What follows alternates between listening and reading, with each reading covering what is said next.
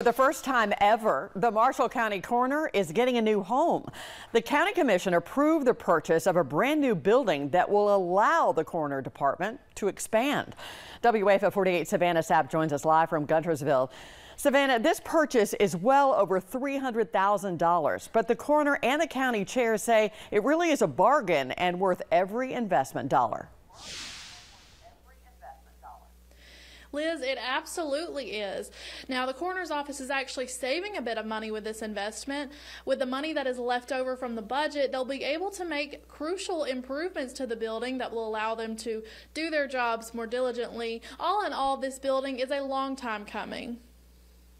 For many years, the Marshall County Coroner's Office was operating out of Carr Funeral Home in Guntersville. Now they have a new space they can call home. The commission approved an $800,000 budget late last year, but they had a hard time finding a way to build a new office for a price that low. Coroner Cody Nugent found a building for sale for less than half of that budget, and the county jumped on it. The coroner's office has for years or never actually had a freestanding or any facility for that matter that's county owned. Coroners have always operated out of private funeral homes, residences, private businesses, and so this building is actually going to provide a facility for the coroner's office and be able to allow us to move out and be independent of any other entity.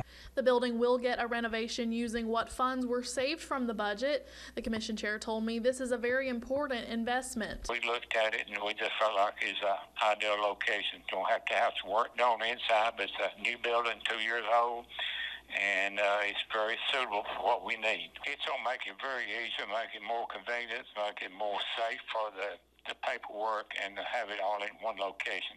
And now it's spread out in a couple of different locations. That's just not a professional way to do it.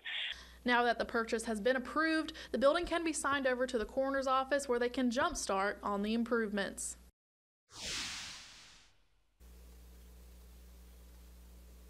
Now, Nugent says that this building will not just help his office, but also the community. Now, though he does not wish for disaster to strike, this new building will allow his office to be prepared and ready to help. Reporting live from Guntersville, Savannah Sapp, 48 on your side.